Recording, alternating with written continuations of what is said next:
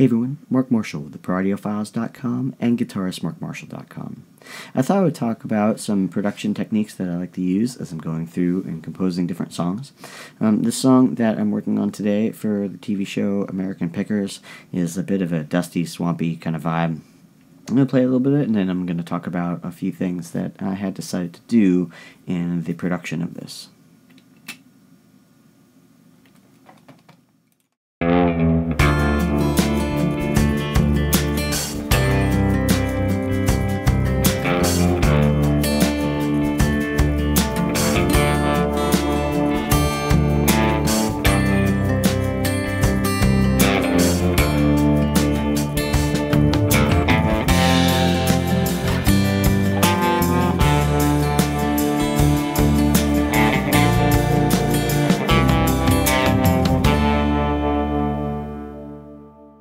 Let's see what makes this tick.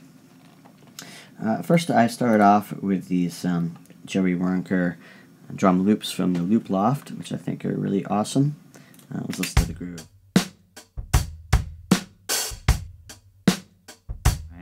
Just really great sounding loops. Okay, now I have some shakers and stuff going. It's nothing too fancy, I'm sure you could hear. But let's start getting into some of the acoustic guitar and stuff.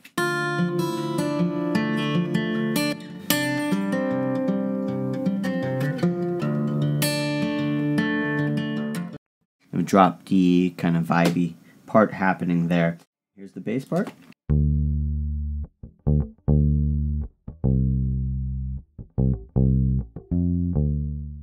Wanted to make it even a little bit deeper and a little bit more ghostly, so I decided to put a bass piano part sitting below that, kind of doing a very similar line.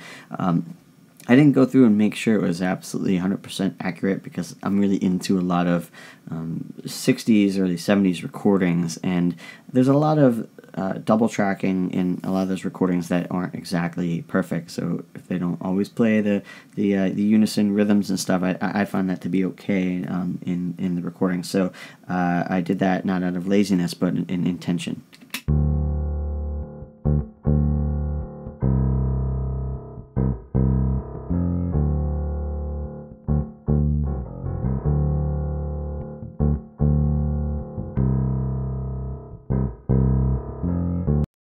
Okay, I wanted to get a little bit of an organ vibe happening below this.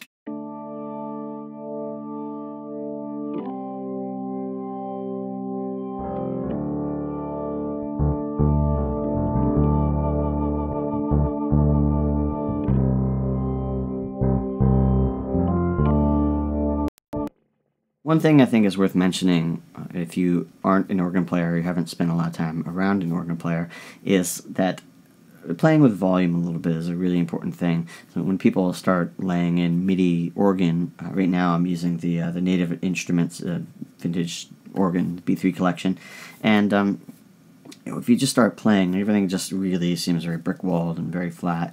And when you're around real organ players, they have a volume pedal on the floor, and they'll swell things in and out.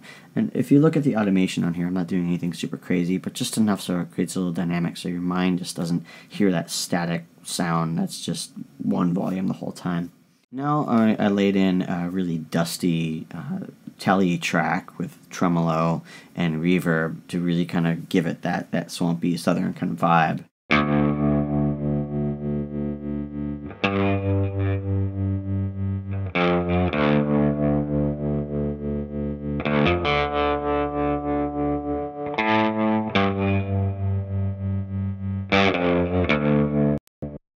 That's a real guitar amp. I was using basically a Princeton reverb, but it was an amp Headstrong Lil King reverb. It's an exact replica of like a 65 blackface Princeton. And otherwise, I was using a Klon KTR and the Full Tone Super Tremolo pedal. Straight into the amp, mic'd with a ribbon mic. And the last track I have is an electric rhythm track, which was done with the same guitar, a Fender Telecaster, just straight into the Lil King reverb.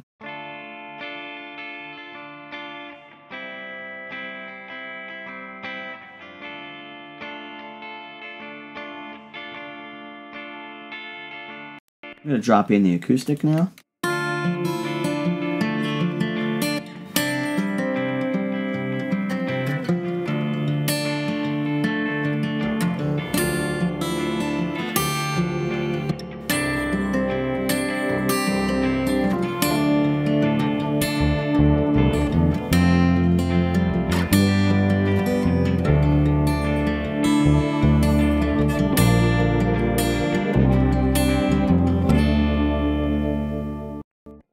let's lay in some of the percussion that I had. Tambourine and some shakers here.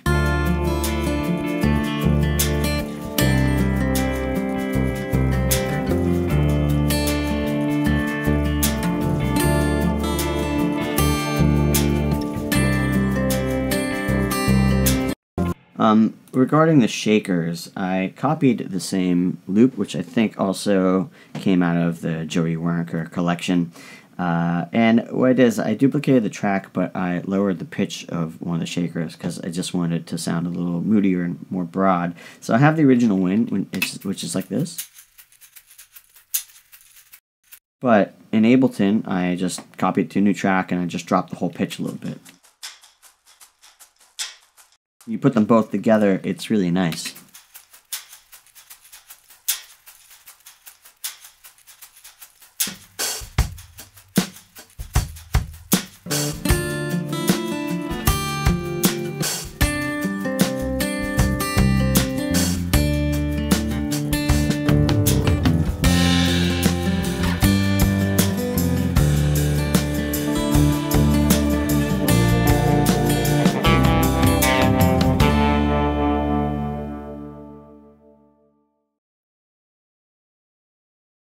And there you have it. Now, I may do a completely different approach on a different song, but for these swampy, moody kind of things, I definitely like doubling the bass lines with piano, and I like kind of fatter, rounder sounding shakers.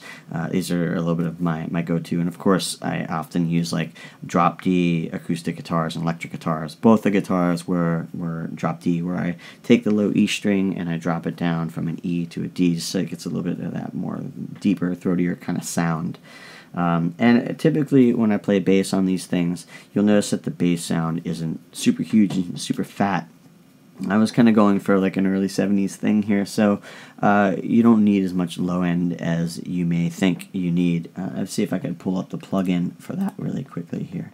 So for that bass sound, I was using a Fender P-Bass with a little bit of foam under the bridge, and I was using the Ampeg SVT plugin. We could take a look at the settings that I had here. It was nothing too radical.